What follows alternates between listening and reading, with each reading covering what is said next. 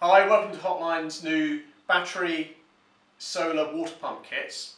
The products and kits themselves have been developed in response to an increasing requirement of fencing off of watercourses in order to meet the European water regulations. The fencing of watercourses protects the riverbanks from erosion, deters poaching and contributes to a cleaner waterway and keeping livestock away from direct contact with the water sources. These kits enable easy, clean utilisation of existing water sources by pumping water directly to the trough and drinkers as it's required.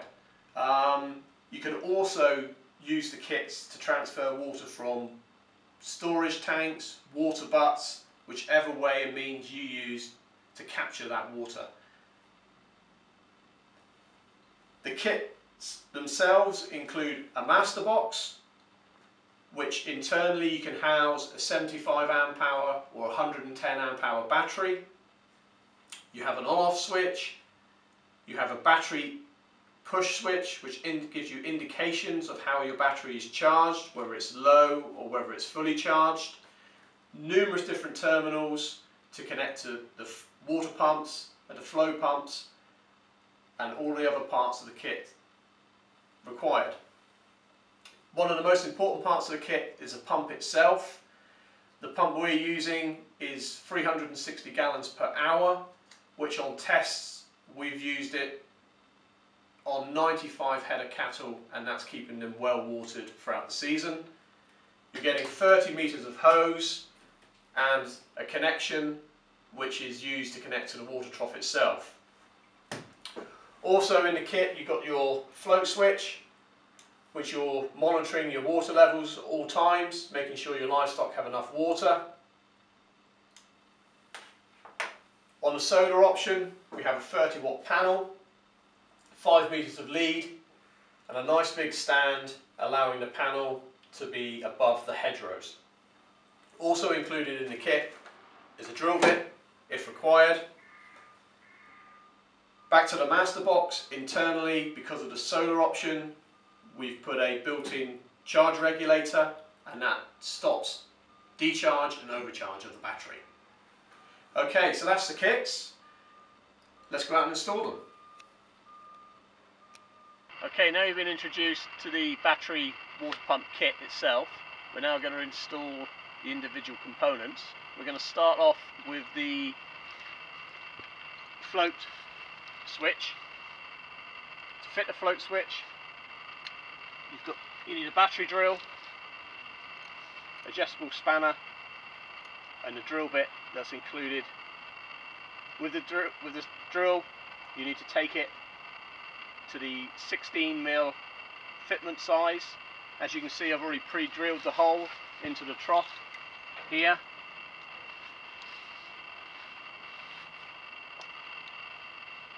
Taking the float switch itself, take the nut off,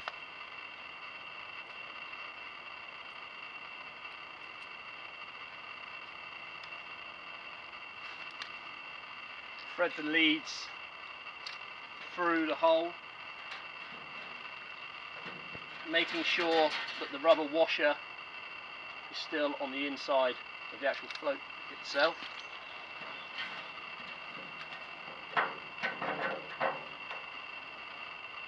When mounting it inside, you are mounting it so the actual float switch rises up and gives you the maximum water level.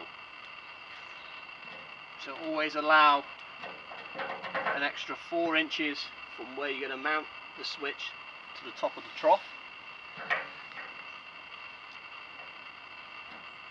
Thread the nut back over the leads.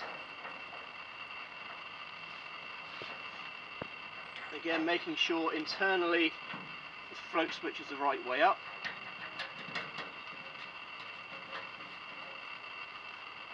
Take it finger tight. Take your adjustable spanner and just nip it so it's nice and tight. On the end of the lead you have a red and blue connector tags going to the red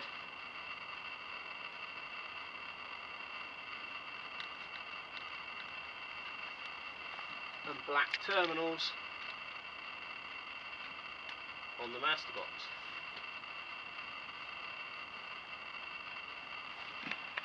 That's the float switch nicely fitted. Now we're ready to install the actual pump itself. Okay, now we've installed the float switch, we move on to the installation and connection of the actual submersible pump. As you can see, I've already drilled the hole for the fitment for the hose. With the drill bit supplied, you need to take it down to the 26mm gauge. Once you've done that hole, take your hose, your fitment,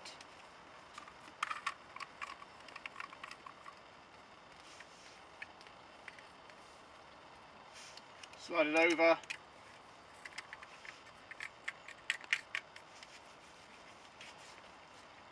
tighten that up so it's on there nice and tight. Remove one of the water washers, insert it into the trough,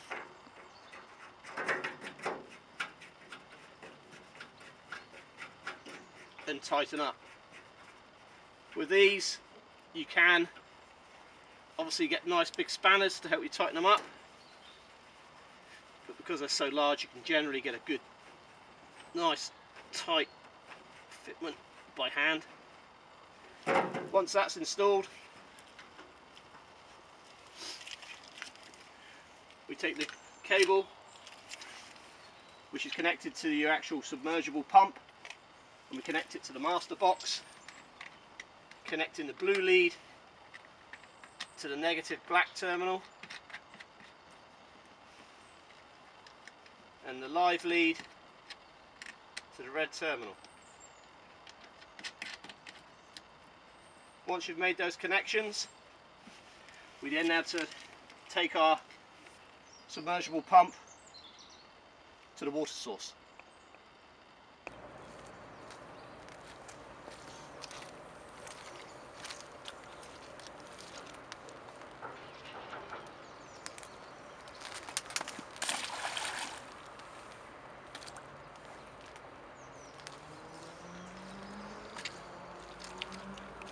Okay, now everything's connected. All that's left is to install our battery. To install the battery, simply remove the lid. Inside you'll find your 12-volt connection leads. Place the battery inside the box. Red to positive, black to negative.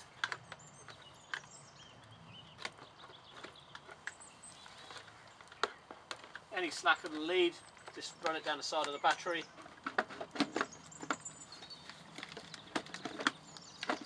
Locate the lid, everything's in, we're ready to go.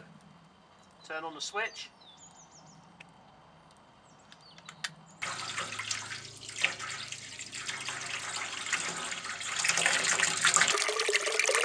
The trough will continue to fill until the water level activates the float switch and cuts out the pump. As animals drink and the water level drops, the float switch will reactivate the pump. Okay, our battery kit's all up, running, filling the trough. 75 amp hour battery will last around about 4 to 5 weeks in continuous use. If you're getting bored and fed up with charging those batteries, we recommend that you install or add a solar panel. With a solar panel you get a nice big chunky stand which you can get into the ground. You've got a middle section,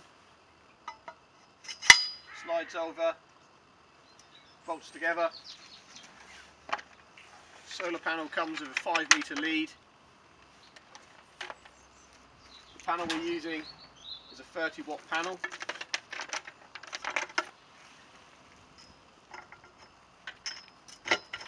Onto the top of our stand, south facing. Have a wing nut at the back that you can tighten up. connections are nice and easy, male and female. Clipping them together and then taking the other end back to your master box. So there's two connections.